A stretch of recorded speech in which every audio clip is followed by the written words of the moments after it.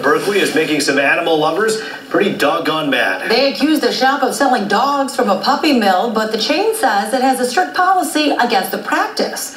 PuppyGram recently opened a store on Woodward. Protesters have been demonstrating outside the location. An organizer claims the chain is tied to large puppy mills in other states. Puppy mills are high-volume dog breeding facilities that put profits over the health and welfare of the animals. They are considered inhumane. The business owners were operating in 2 other states, had been evicted, and had a history of high deaths among the puppies, as well as sourcing the puppies through puppy mills. In my experience, a reputable breeder is never going to sell to a store like this.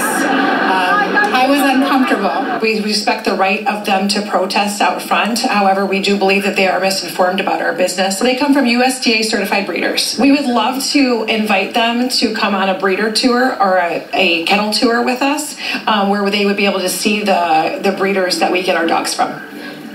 Well, activists have taken their concerns to City Council. It will be on the agenda for the March 6th meeting in hopes of passing an ordinance banning retail sales of dogs, cats, and rabbits in the city of Berkeley.